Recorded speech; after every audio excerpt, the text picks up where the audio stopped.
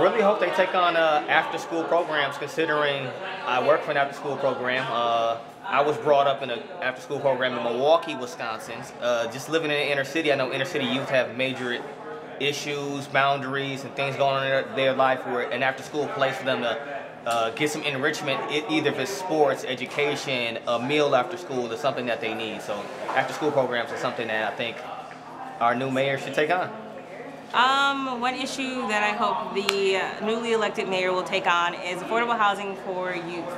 And with that, kind of considering to minimize the barriers to getting access to housing for young people, so not having to have that young person had gone through some type of traumatic experience, or you had to be homeless, or you had to have gone through this in order to receive those benefits, making the process a little less difficult for those young people who are in need.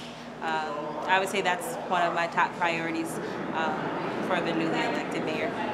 Hopefully that will be an area of focus for them as well, and we'll see what happens. Well, poverty, because there's like over 2,000 kids that suffers or deals with poverty, and I like to see that change. Employment for teens and other youth.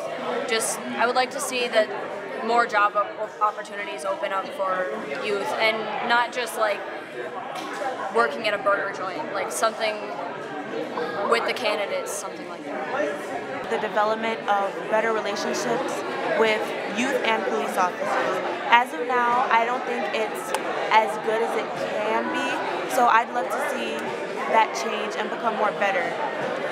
One issue that I think we could really work on is right track, and also like we're getting a lot of people, but I think that we should do something that prepares them to get the job, and make sure that people from all different colors get the same opportunities of other people to have right track jobs.